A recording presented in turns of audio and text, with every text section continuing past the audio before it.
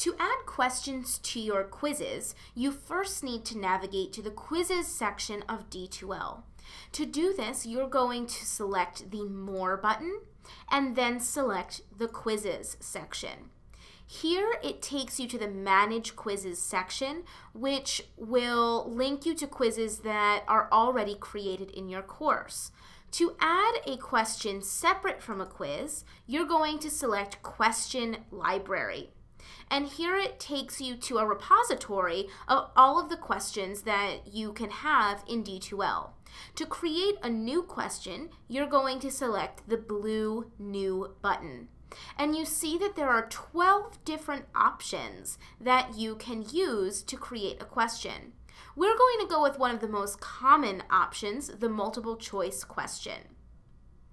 To create a new multiple choice question, you are first going to type in your question in the question text box. So my question is going to be, where is DePaul University located? Okay.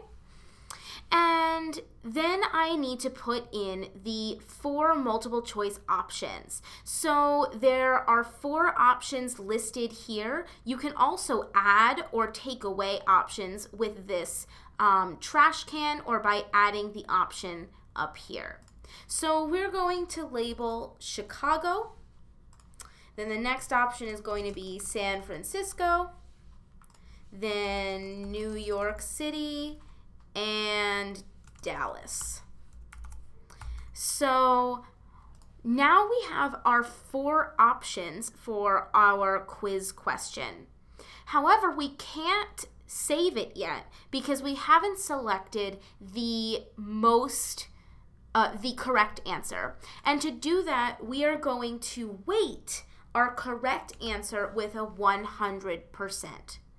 So now that we have our 100% in our correct answer, you can scroll all the way down to the bottom and click the blue Save button. And now you see that this question is located in your question library.